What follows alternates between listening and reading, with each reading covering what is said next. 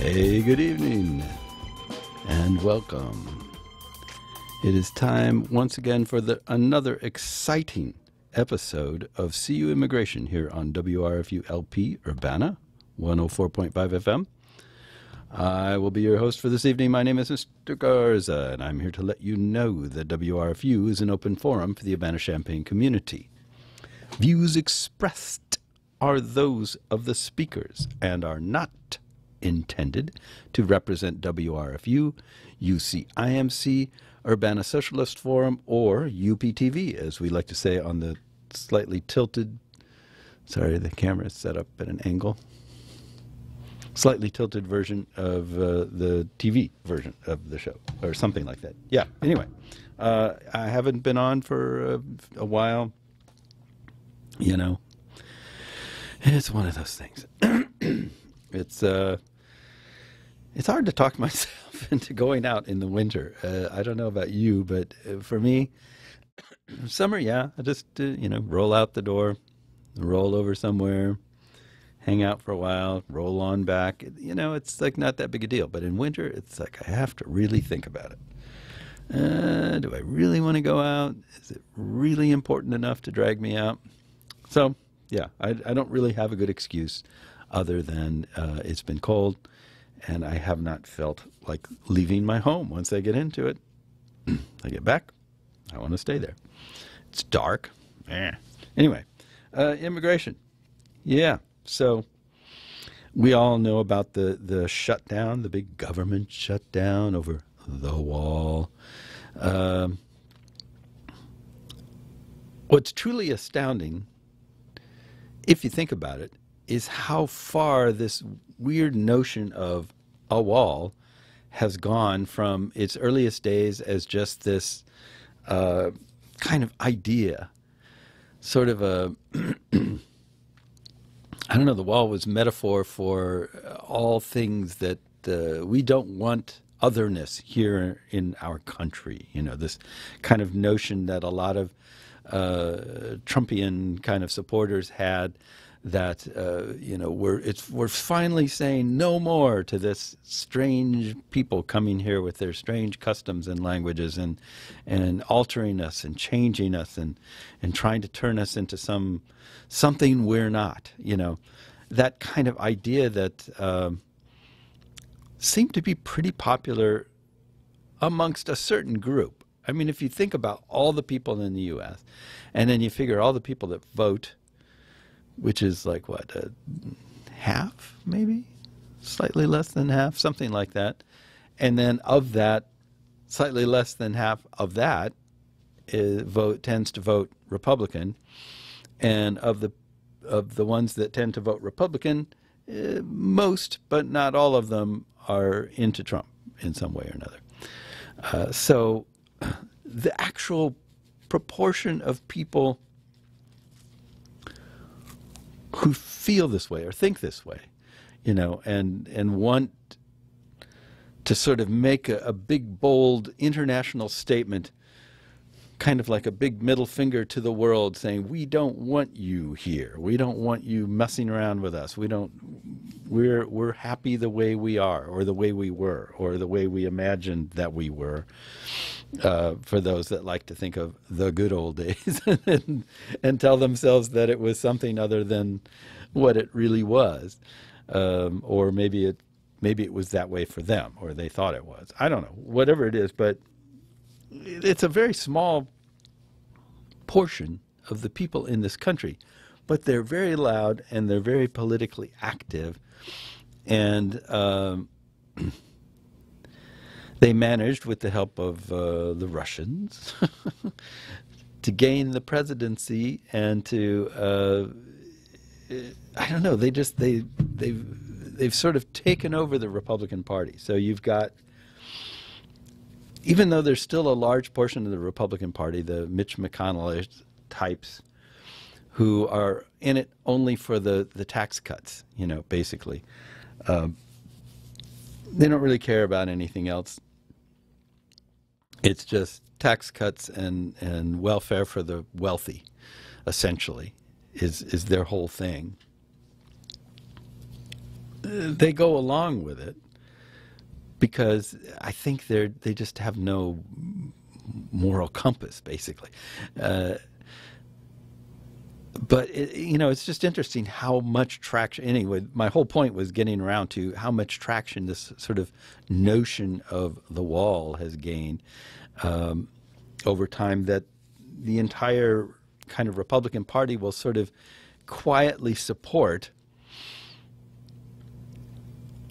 this idea of wasting enormous amounts of money, creating all sorts of environmental problems, and just basically,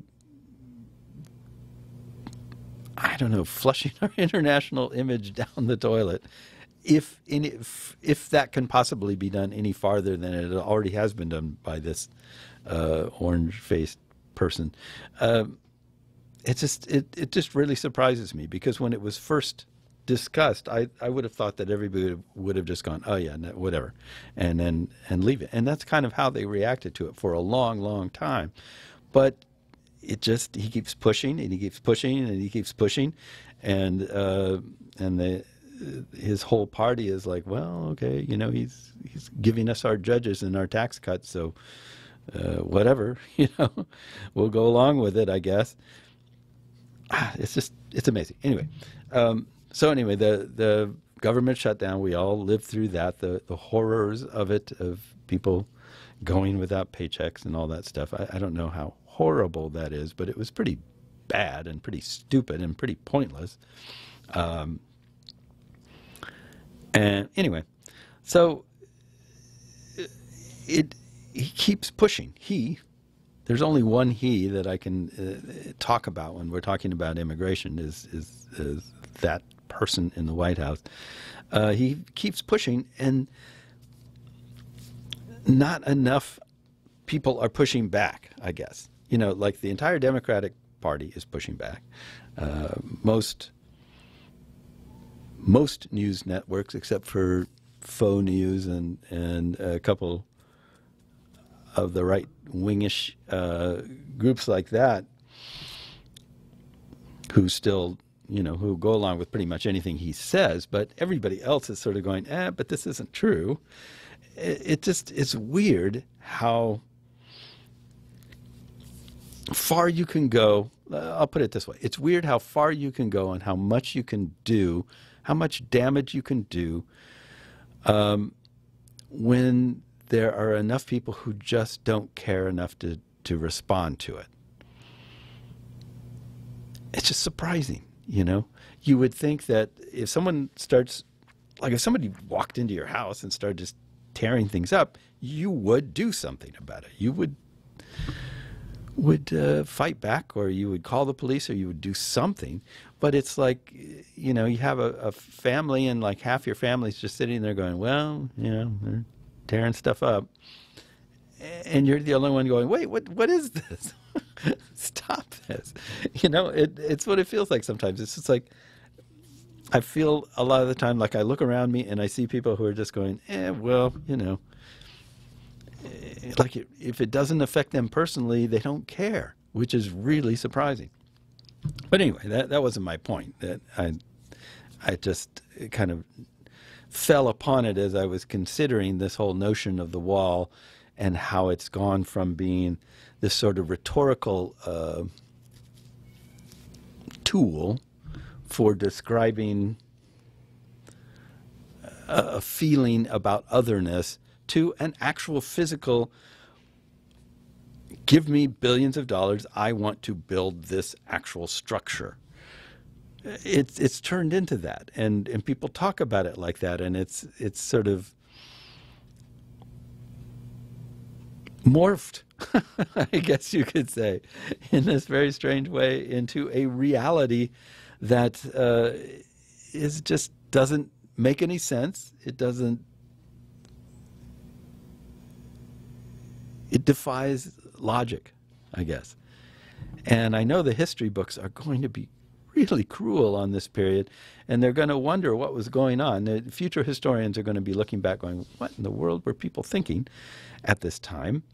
And I can say, as someone who is here at this time, I don't know. I know what I'm thinking, but I don't understand what so many people are doing, wandering around going, I don't know. It's really surprising. So anyway, I thought I'd start out with a story here. The title kind of says it all. It's Trump's immigration statistics are challenged by experts. Now that's a nice media way of saying Trump lied again. But instead of Trump lying again or Trump lying about immigration again, they have to kind of pretend that there's a possibility, like there's a faint possibility that there's some truth to what he's saying, even though pretty much everyone knows that he just makes stuff up. It's amazing. So anyway,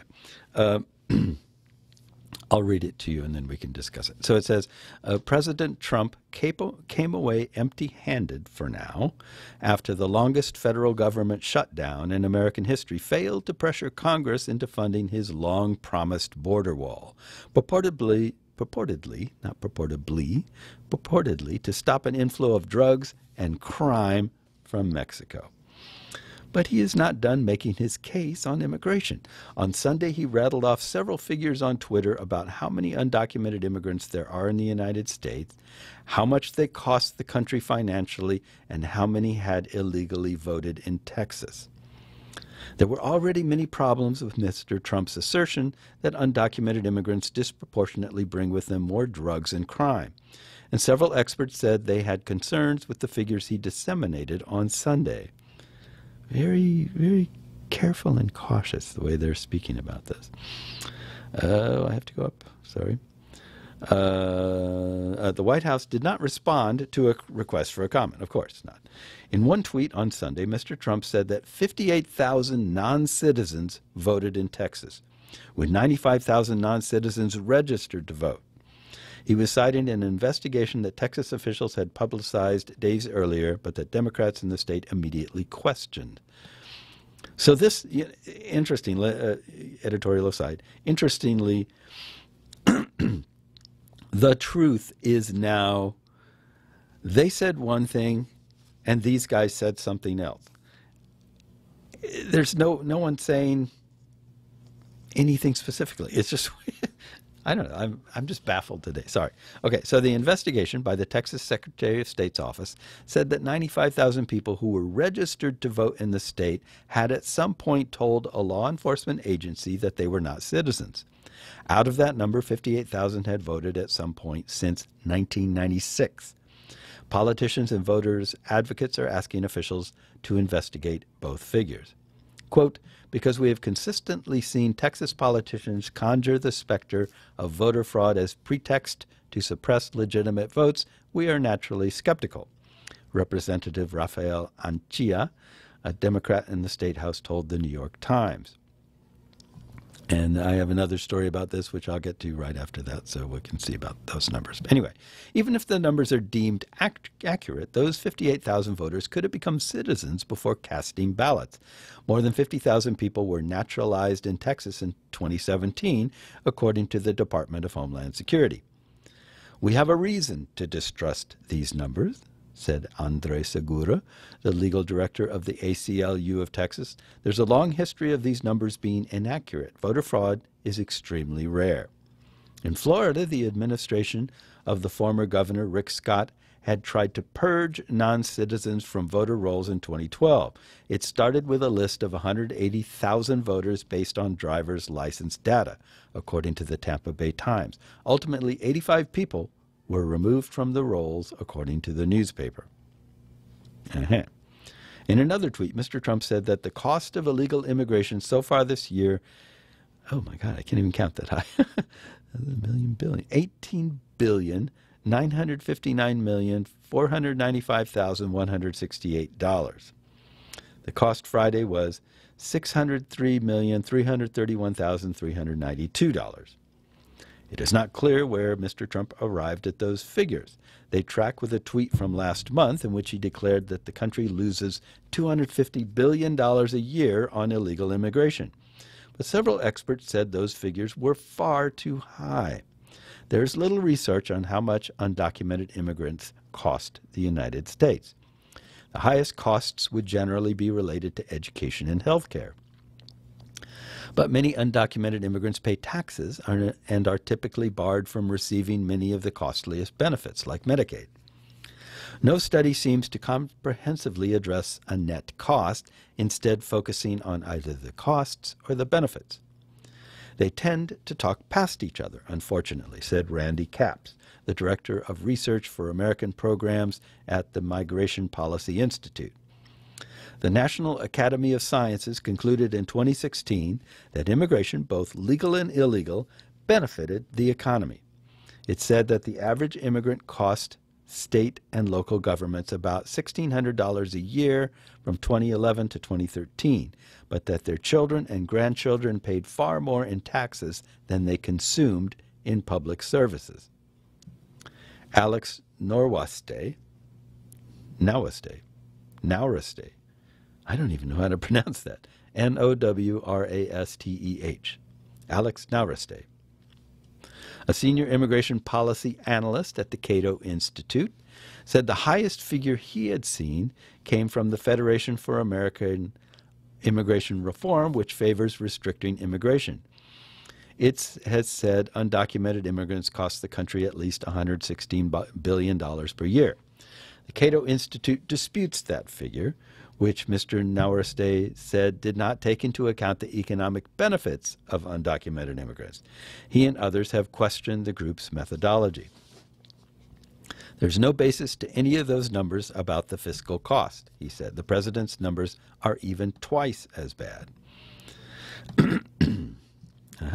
Mr. Trump also claimed that in the United States there are at least 25,772,342 illegal aliens, not the 11 million that have been reported for years. Again, several experts said Mr. Trump's numbers were too high. It appears that Mr. Trump is making his claim based on a study conducted by researchers affiliated with Yale University and the Massachusetts Institute of Technology, which estimated the number at 22 million. Starting with an estimate in 1990, the researchers modeled how the population would change in future years based on immigration rates, demographic change, and deportations, among other factors, eventually arriving at the 22 million estimate. The conclusions of that study, published in the journal PLOS One in September, have been challenged, with some questioning whether it underestimated the number of immigrants who had left the country. The researchers have also acknowledged that their results diverge from existing estimates. Most other studies say the number is around 11 million or 12 million. The Pew Research Center estimated that it was about 10.7 million in 2016. In 2015, the Department of Homeland Security estimated the number to be 12 million. There's been no evidence of a new, rapid increase of the population, Mr. Capps said. William Frey, a demographer at the Brookings Institution, said the methodology used by Pew had been vetted over decades. They have a general sense that what they are doing is reasonably okay, he said of the Pew researchers. I trust them. They have been doing this for a long time. So this story dances around. This is how they report on this guy, and it's one reason that it's problematic. So they dance around these things. We don't know where Trump gets his numbers. We don't know what he means. And that is a very fair way of saying, this doesn't make any sense. I can find no justification for this. He never offers justification. He just says stuff. And knowing that over and over and over again, even the media, even critical media, will give him the benefit of the doubt and go, well, we're not sure why he said that. We're not sure where that's coming from. And that's a huge thing. Like, think of yourself as a little kid. Remember some time that somebody, did you take that last piece of candy and, you lied about it. You're like, oh, no, I wasn't in the room. I didn't take it. You knew you were lying. Now, at the time, you have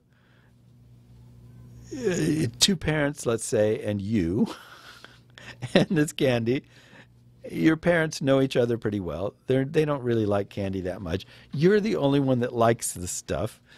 And, you're fighting an uphill battle there because they're pretty much like, okay, we didn't take it. Nobody else came in. You're the only one who would have taken it, and you're saying you didn't.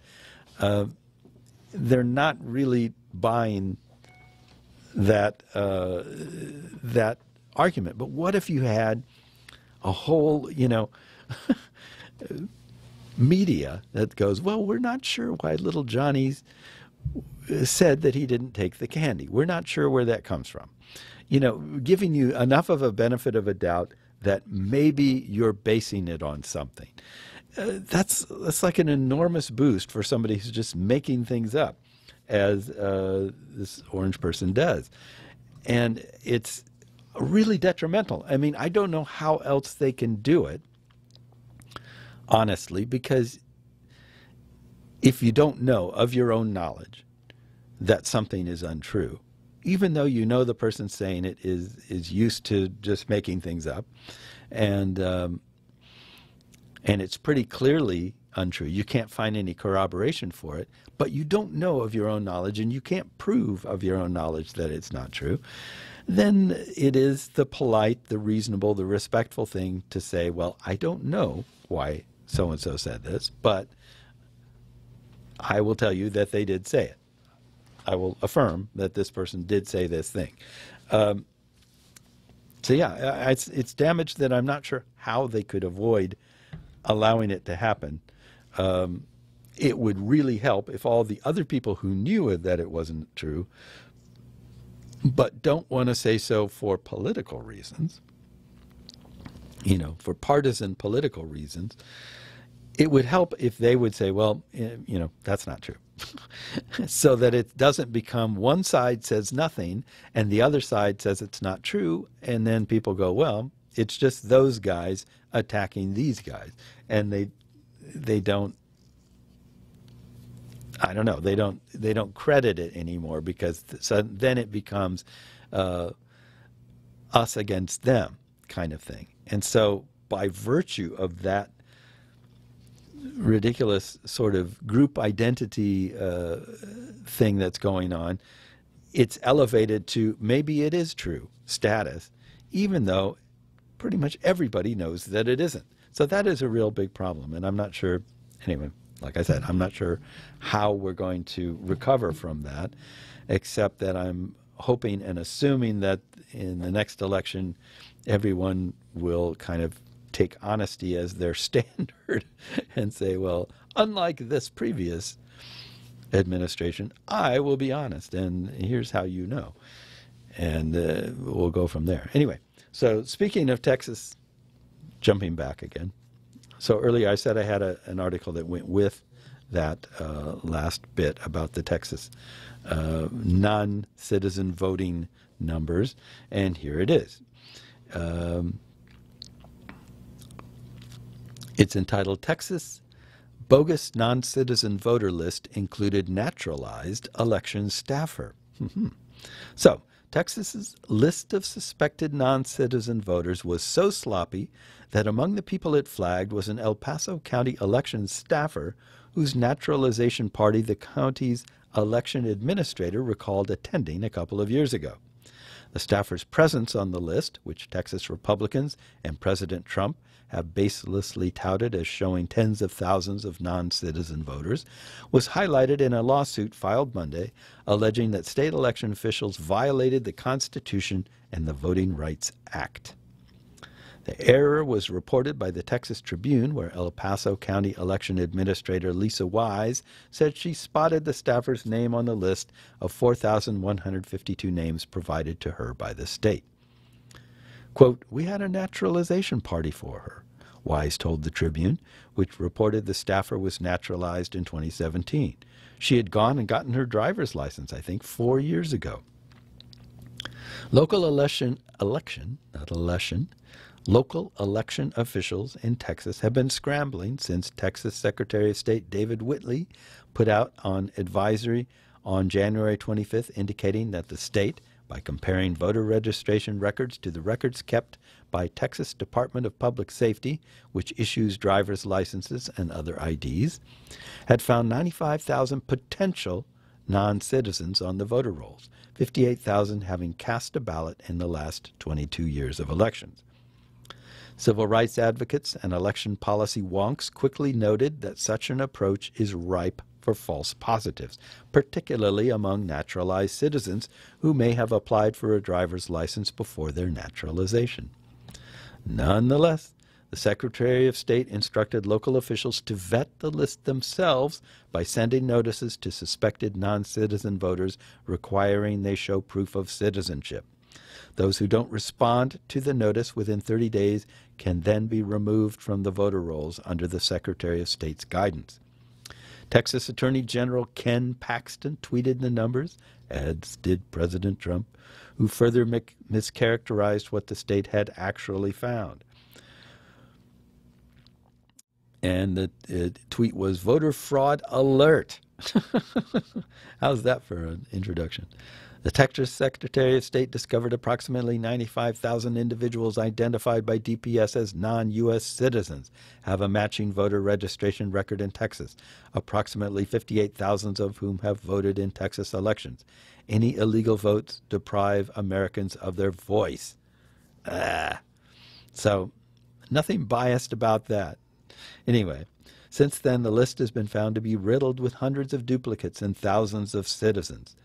Monday's lawsuit filed by several voting rights organizations is at least the second lawsuit the state is facing for how it handled the allegations.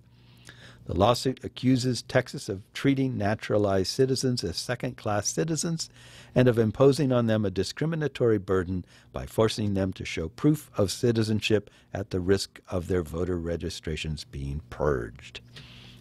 So there's a little something about that. So we have the theme of the show. I guess you could call it fake news. It irks me to use that expression because that has been co-opted by someone who is very much wanting to pretend that a lot of the news that exists, or at least the critical news, is just made up stuff. They're just making it up. So according to this person and to several other people, I've seen other people make comments in online forums and things about this sort of thing, stating basically like, well, you can't trust any of the mainstream news organizations. They just make stuff up.